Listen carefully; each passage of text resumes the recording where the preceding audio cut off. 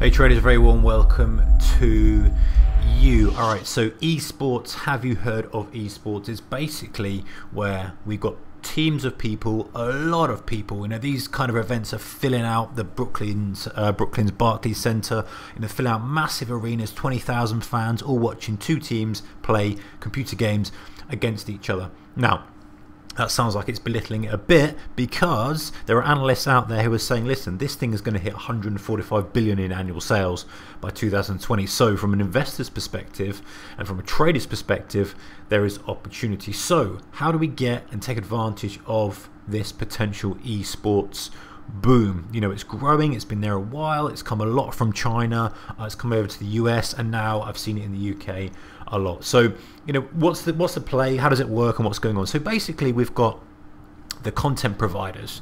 So these are the guys who, you know, have the games, who have exposure to that aspect of it. Then we've got the league owners, then we've got sponsors, and we've just got kind of a few different ways of getting exposure to this. So from the content providers perspective, we've got Activision Blizzard, or Blizzard, depending on how you want to pronounce it. You can see this chart in front of you. This one I've got in front of you now, guys. It's ATVI is the code on this one. You know, rallied pretty aggressively and is off the highs by more than 50%. So, you know, that could be one to look out for. We've also got the more obvious one, which is Electronic Arts. Recent earnings on that, but depending on when you're watching that, that could be interesting. And then we've got the other, which is TTWO, which is Take-Two Interactive. Again, these have done really well from kind of for a 3 or 4 year growth and are holding quite high. So that's one way of positioning. Now another one is the league owners. So, you know, the video game publishers will benefit directly because they own these esport leagues, right? So they get obviously the ticket sales, they get any merch sales, rights, advertising, sponsorships, all that kind of stuff. But they also get an indirect boost from the product sales by the fans that are coming in and watching it. So the kind of 3 or 4 main big boys in that esports league sector are Tencent Holdings, which is a OTC company. So, you know, take the risks or accept the risks on that. If you're looking at that one, that might be worth looking at and doing more investigation. And they have what's called a game called League of Legends. Not familiar with these myself, but I know that they're very popular. It's one of the world's most popular games, and they do have like these esports leagues where people play these. So you know, that's pretty interesting as it is, because any company that's got a good handle with a good game seems to be a good starting point. And they've kind of come from the esports popularity in China, so they're growing on that. They've also got a deal with Disney for, you know, streaming and broadcast rights, and they're going to launch some kind of television channel in China, so that's worth looking at. So Disney could be a kind of proxy play for that. We talked about Activision Blizzard. They own the Overwatch League, so they're another sort of play that's potentially got a double angle with this. They're the ones that played actually in the Barclays Center, and they've got kind of 12-15 teams or something. They're looking to expand it even more, so they've got an aggressive marketing or aggressive expansion plan in place. And, you know, the Goldman Sachs analysts are looking at it, they're bullish. A lot of the analysts are really bullish on this whole thing in general. The other one we've got is, I mean, there's a lot of, to be honest, you know, when you look at ACT or ATVI, I keep getting the ticker code wrong on that, it's one of those confusing ones.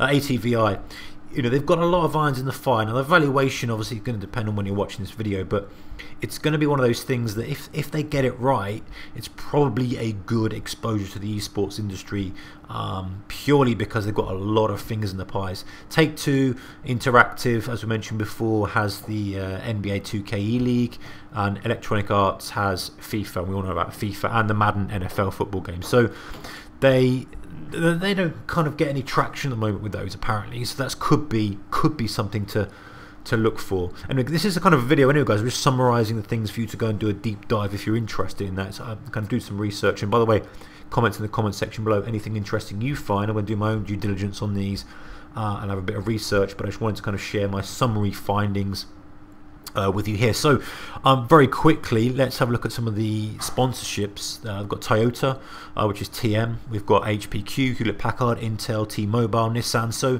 whilst they're obviously not a pure esports play, and it's like the cannabis plays, isn't it? You know, you can find companies that are pure cannabis plays, and you can find companies that might benefit from the growth. So if you don't fancy a pure esports play, then you can look at perhaps some of these sponsors that may get a little bit of a brand boost from being there early on in the growth of these esports leagues. So those are just some to look at, guys. Toyota, Intel, HP, T-Mobile, Nissan, to name a few.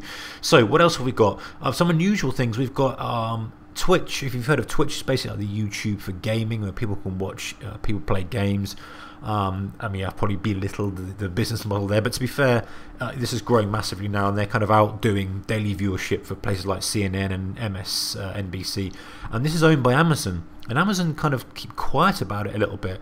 They paid, I think it was $1 billion for it, just under $1 billion, back 3-4 years ago now, 5 years ago now.